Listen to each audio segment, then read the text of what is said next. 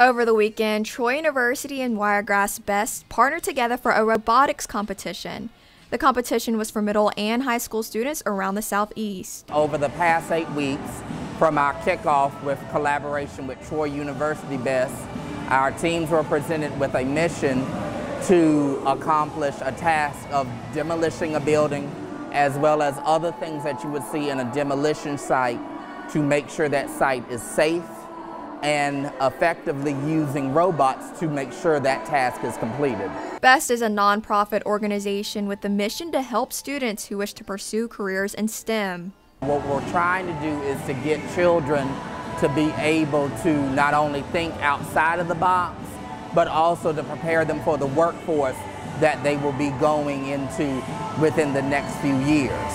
Children like Jane Conroy, a student competing with Seacoast Collegiate High School. Our robot can do a lot of different tasks. We mainly tried to focus on the arm of our robot to be able to pick stuff up and move stuff around by using a block on the end.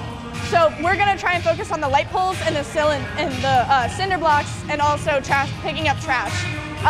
There is also a building that we would knock over, but we just don't know if we're going to have enough time for that this competition, so we're just going to see how that goes. Not only was Conroy excited to compete, but was also looking forward to learning from other schools. I'm excited to see what other schools and other teams try us to do, and also to see their notebooks or what they also written, just to see how many people chose to procrastinate, whatever happened, their actual design follows and stuff like that. Those who won this weekend's competition will travel to Auburn in December for the regional championship.